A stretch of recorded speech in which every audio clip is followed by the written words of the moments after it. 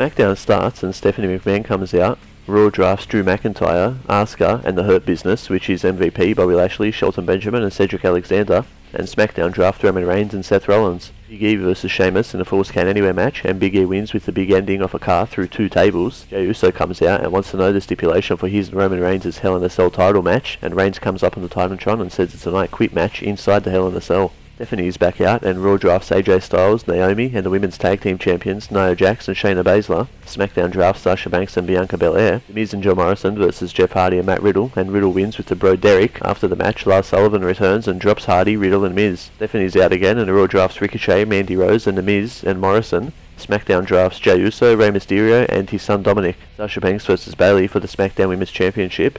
Bayley hits Banks with a chair, so it's a disqualification, but Banks beats down Bayley with the chair. Cesaro and Shinsuke Nakamura versus Xavier Woods and Kofi Kingston for the Smackdown Tag Team titles, and Woods wins with an elbow drop, so new champions, but more drafts happen. Raw drafts Kofi and Woods, and Smackdown drafts Big E, so the New Day is now split up.